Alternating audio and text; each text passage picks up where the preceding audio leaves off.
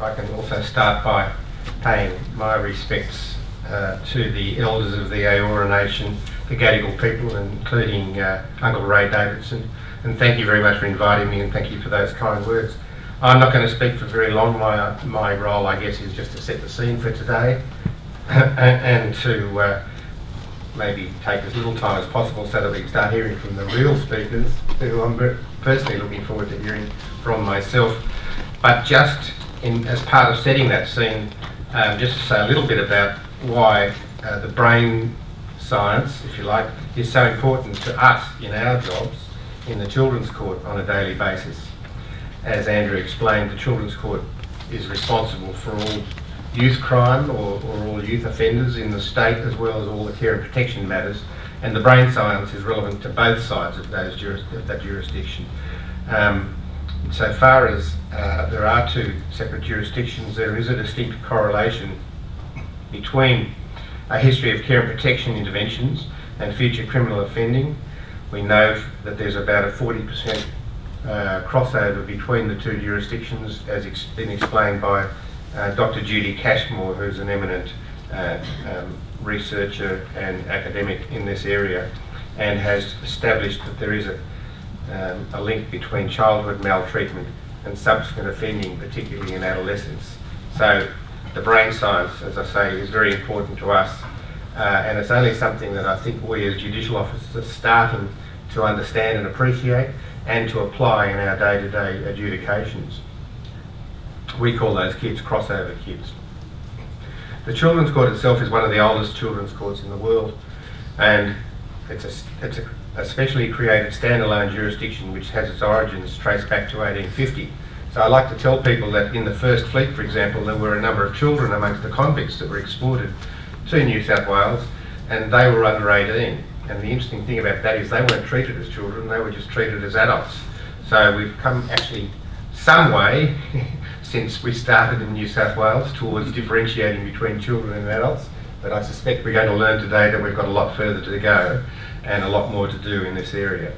Unfortunately, whilst New South Wales, I think at the moment, is going forwards, Victoria is going backwards. And I'm not going to say too much about what's going on in Victoria, but they're winding back a lot of the reforms that they've achieved in the last 150 years in that state by closing down their detention centres and taking away jurisdiction from the Children's Court. And it's my thesis that the importance of the Children's Court as a separate, discrete jurisdiction is highly important if we're going to look after our children properly. As President, I've had the opportunity to, as Andrew said, preside over a wide range of cases, but also to involve myself in the wider protection system for children. I've visited all the detention centres, and you'll be pleased to know that in the last 5 years, corresponding with my period as the President, for which I can't take the credit, we've closed down 3 of our 10 detention centres, so we've only got 7 to go. The juvenile population in detention has decreased by about a third, and that's due to a range of factors, but I suspect one of them is going to be because of our increasing knowledge of the brain development, particularly the adolescent brain, and we're starting to address those sorts of issues as part of our daily work. I also think that other organisations like the police and juvenile justice are starting to use this modern learning, and they're starting to apply a much more enlightened approach to the treatment of children, particularly children who are committing crimes. So in particular, the need for ongoing collaboration between the scientific, political and legal communities is absolutely crucial, as the ability of judicial officers to understand and make decisions in the best interests of children relies heavily on our ability to understand the social, emotional and psychological development of children, and to be able to identify areas for prevention, early intervention, diversion and rehabilitation.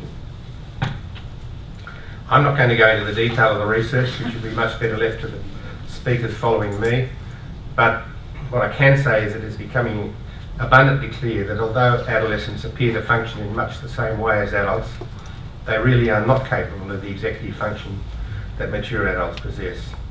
This means that young people cannot be treated as mini adults, as they sometimes are in the court system, and I believe that brain science justifies a unique response from the criminal justice and child welfare systems towards dealing with young people. So I look forward to hearing the discussions this morning. There are, if I can just express a note of caution, what we call two new cohorts of young offenders that are really starting to trouble me. And they are, first of all, the radicalisation of young people. We're seeing more and more of that.